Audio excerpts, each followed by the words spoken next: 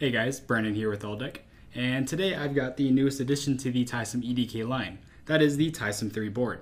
So let's go ahead and open up the package to see what's inside. Alright, so here we have the package. I've already gotten started on it by just removing that AllDeck sleeve there. And that's just so we can go ahead and dive right in. So just like every other iteration of the TySOM Embedded Development Kits, this package will of course include the TySOM board, the TySOM-3 in fact. And there's a lot to say about this board, with the first being its compact size. As you can see, everything here fits within a relatively small space of 100 by 144 millimeters. But don't let that small size fool you, as the board is quite powerful. In fact, it features the most powerful Zynq MPSoC.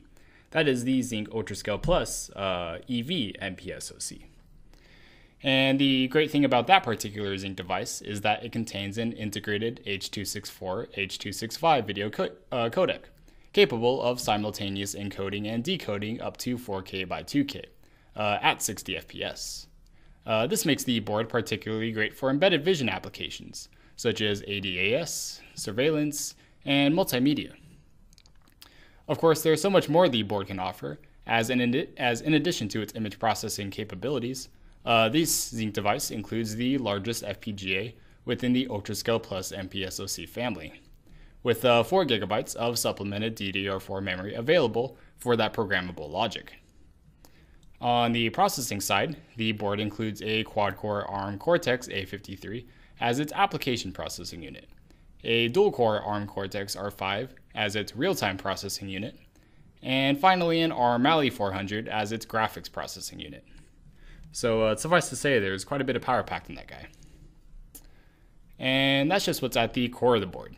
To make use of all that power, we have quite a number of ways to interface with the board. Just going along this side here, we can see 2 connectors for antennae, should you want to run Wi-Fi or perhaps Bluetooth.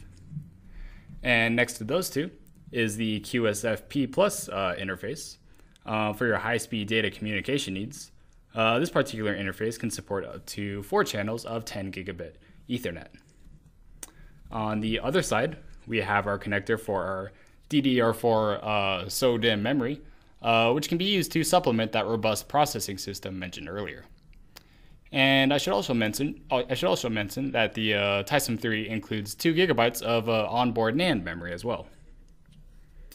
On the next side, we can find our power connectors.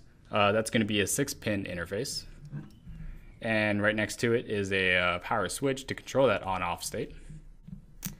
We also have a few communication ports in the form of 4 USB 3.0, as well as 2 RJ45. On the next corner, we have our multimedia interfaces in the form of a display port, as well as 2 HDMI in-out ports. And that's HDMI 2.0, capable or suitable for 4K applications. Just between those 2 is the mini USB connection, and that will be used to interface with the UART connection on the board. Just underneath that is the slot for the micro SD card, and that can support up to 32 gigabytes of memory storage. On the next corner, we can see a few more communication ports in the form of SATA, as well as PMOD and JTAG right next to it. And there's this little switch to control the voltage for the PMOD. In fact, speaking of those simple kind of input-output devices, we have a few push buttons up here, which can control the reset of the programmable logic and processing system. We also have a few dip switches scattered about, some for configuration of the board and some for user application. And in that same vein, we have some LEDs scattered throughout the board that can also be used for your own user applications. So if all those ports and interfaces weren't enough, this board also comes packed with 2 FMC sites, allowing for additional connections of daughter boards to expand your peripherals. In fact, if you're interested in seeing some of the expansions available through FMC, you can check out AllDeck's own set of daughter cards, which can support ADAS, IoT, computer vision, and many other applications. So that's the general overview of the TySOM-3. Let's now take a look at some of the other extras included in the package. So I'll just put that off to the side for now. Now, if not just ordering the board itself, the Embedded Development Kit will also include an installation disk for Reviewer Pro, our own high-performance simulator for HDL designs, which offer extensive simulation optimization algorithms to achieve high performance in VHDL, Verilog, System Verilog, System C, and mixed language simulations. The tool also provides great debugging capabilities in the form of advanced code coverage and functional coverage, waveform viewing, data flow viewing, hardware breakpoints, and much, much more. In fact, this particular version of Reviewer Pro is the first to feature the hardware-software co-simulation flow with QEMU. As MPSoC designs become more complex, this co-simulation becomes essential for the testing of your design, all before anything's ready to go on chip. So be sure to look out for that. And speaking of software, this kit also comes with a license to Xilinx's HLX edition of the Vivado Design Suite, as well as the Xilinx SDSoC development environment, both of which are very helpful in the design and development of your applications to be ran on the TySOM-3. And then we can see we have a few other extra stuff here, such as cables and media. Taking a look in here, we can see our power supply. So there's that 6-pin connection that was shown earlier. And then the first of our cables here looks like an HDMI cable for your video application needs.